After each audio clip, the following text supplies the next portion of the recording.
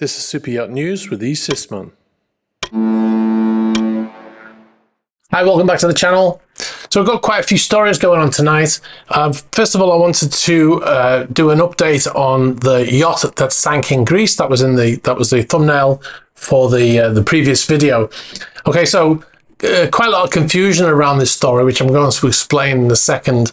One of the funniest things that I was accused of was actually photoshopping the photographs that you saw in the previous video, and the three guys sat in the boat. Apparently I photoshopped that and it was a normal picture, but as you can see in the video that's running right now, there's a video of that boat on the rocks there, or on the reef, and you can this was taken after the people had been rescued from it. But anyway, the reason why I'm bringing this up is because the vessel that was in the accident was a Ferretti 830. That was the model of the type of yacht that was in the accident. Now you can see from this photograph here what they hit, and you can see there's a reef system there, and they've run aground right on top of it, and the vessel was stranded on that reef system after they hit. Obviously they've ripped off the hull and it took on water. So the good news is that the vessel's actually been recovered. One of the things I was going to say in this video was that it looked like, by where the vessel was lying, that it could be recovered, and it has been recovered. That's the great news. Is just before I came on to make this video, I saw that the vessel had actually indeed been recovered. Now, according to SuperYacht Times, who had photographs of the vessel being lifted on a crane with strops onto a barge and recovered. So that's good news. I can't show you any of the photos because they're on the SuperYacht Times website, and I used one of their photos once with verbal approval and still got a copyright strike, so I'm not going to do that again. I have asked them if I could use them, but they haven't got back to me yet. If I do get permission, I'll put them in the next video, but I'll put a link to the article on SuperYacht Times website, and you can go and look at those photos yourself. Now, amazingly, and here's where the confusion came from, amazingly, on the same day that yacht crashed in Greece, this vessel also hit a reef in the Bahamas and sank. So, and the reason why there was so much confusion is because both vessels were Ferretti 830s. I'm led to believe, and it does look like indeed that this second vessel is a Ferretti 830, and this one came to the same fate as the previous one, and it was close to Chub Cay in the Bahamas. What I was told is there were 4 people on board, and one person had some injuries, but nobody was seriously injured. So that's amazing, isn't it? That on the same day, in 2 different parts of the world, the same model boat hit a reef and sank. Or hit reefs, different ones obviously, and sank. Because I had some people actually texting me saying, you got the locations wrong. It's not in Greece, it's in the Bahamas. And so there was confusion created by the fact that 2 vessels that were almost identical crashed on the same day, and suffered the same fate. But like I said, the good news is nobody was hurt, and in terms of the first one, the vessel's been recovered. All right, so we'll move on to another story. There's quite a few flag changes going on right now, and this could be a sign of more to come. The first one, motor yacht Garcon. This is a support vessel or a shadow vessel, and the vessel is owned by Roman Abramovich. Now, if you don't know what a shadow vessel is, I've talked about them in the past. Basically, it's a super yacht standard vessel that is specifically designed to carry toys, usually like helicopters and fast speedboats, fishing boats, jet skis, sea-doos, all that kind of stuff, submarines, what have you. So the owner will have a yacht and a support yacht, and the support yacht follows the main yacht around. The vessel is alongside another boat owned by Roman Abramovich called Halo. Now, the reason why I'm bringing this boat up, because they both got arrested in Antigua, and they're both in Antigua right now, a few meters away from another vessel that's also stuck in Antigua, and that's Alfa Nero. But the reason why I'm talking about Garcon right now is because yesterday, the 10th of July, Garcon suddenly changed her flag state. So one other thing about Roman Abramovich is every boat that he has in his fleet. And yes, he has a fleet of boats are registered in Bermuda. And that wasn't until yesterday. And now Garcon has been re-registered in the Cook Islands, or reflagged in the Cook Islands. So yeah, that's very interesting development. Now, I suspect this is the first of all of the boats. Now, I had heard that Mr. Abramovich was having trouble with Bermuda and all of his yachts. Now, I was never able to confirm this story. I did ask a number of people if they could help me out with this one, but I never got anything back. But this seems to confirm that story. I mean, that vessel is arrested currently in Antigua, but it's changed flag states, which is a bit unusual.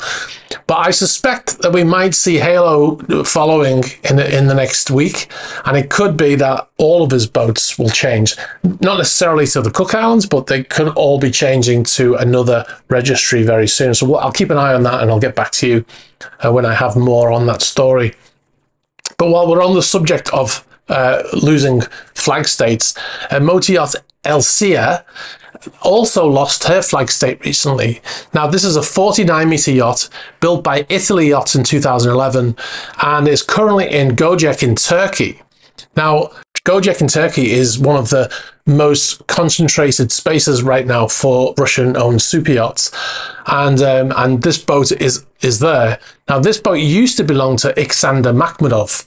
Now, he's the chap who owns Predator. Now, if you saw my video about the ghost boat video, you will remember that there was a boat that was known location was next to a swimming pool in Sardinia. Well, that was Predator, and that's Alexander Makhmudov's boat. Now, he used to own Elsea, but according to Boats International, in 2016, that vessel was sold to a new owner by Imperial Yachts. Now, as far as I'm aware, Imperial Yachts, they did manage the vessel. They sold that vessel to a new owner, but I don't know who the new owner is. So if you know, please get in touch. But it is a Russian-owned vessel still.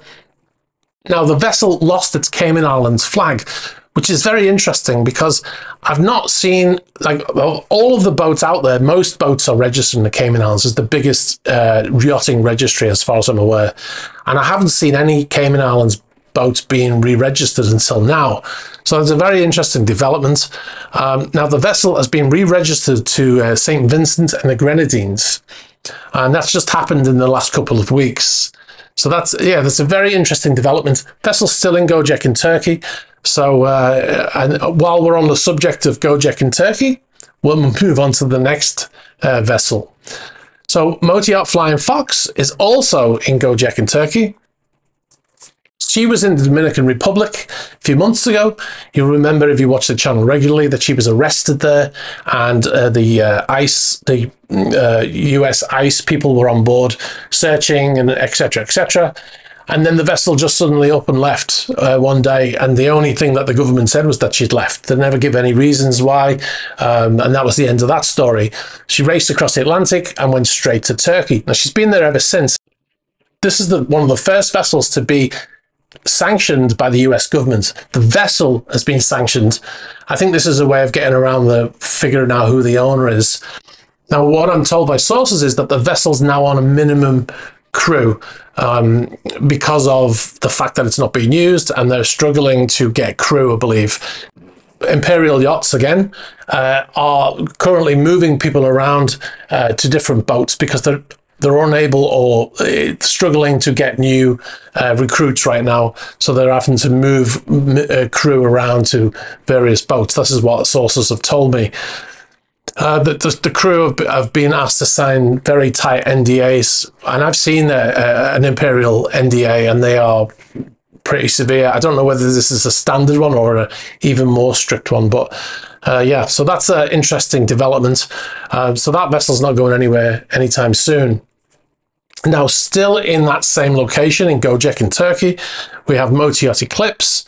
So sources tell me that a motor yacht Eclipse is also running on a minimum crew, or not a minimum crew, but they're down to about less than 30 crew. One source telling me as low as 25. Now, that sounds like a lot. I know you're probably thinking that's a lot of crew, but that vessel normally crews around 70 crew. And it's a big boat, isn't it? It's 160 meters. So yeah, it's a big boat. It needs a big crew normally, but they're down to a very minimal crew, and that would explain why it's not going anywhere. So with that in mind, it's possible that if Abramovich is struggling on that boat, it makes sense to think that all of the boats are going through the same problem, right? He's got another boat, Motor Yacht Solaris, the 143 meter, 146 meter brand new boat, and that's also in Turkey, but it's in a place called Yalikavak. I don't know whether I pronounced that correctly, but that vessel is at anchor there right now next to another Russian boat called Motor Yacht Anna. This is owned by Dmitry Robolev, and he's the owner of AS Monaco football team. One interesting thing about Solaris, though, is that she's at anchor in that location, but according to AIS, it says she's in Anchorage, Alaska. But that's a very interesting development there with the flags, losing the flags. Definitely going to stay on top of that one. I'll bring you any updates if I have them. So I'm going to leave it there. If you've got any information about any of these stories, if you know the owner of Elsea is, please get in touch. You can use the usual things like an about page of the YouTube channel, Facebook Messenger, Instagram, and you can get me on Threema. This is a new way to get hold of me. It's a completely anonymous app. You don't have to put in your phone number or your email or anything like that. You can use that. It's free to download, etc. I'm not sponsored by Threema. I'm not trying to sell anything to anyone. I just picked this one because of the anonymity that goes with that app. So I'll put a code on the screen. You can scan that code, and there's a series of letters there. That's how you get hold of me. You type that in, and then you can send me a message. All right, I'm going to leave it there. Thanks very much for watching. Please be sure to like this video, hit the subscribe button, and hit the bell for future notifications. I'll catch up with you soon, guys. Bye bye.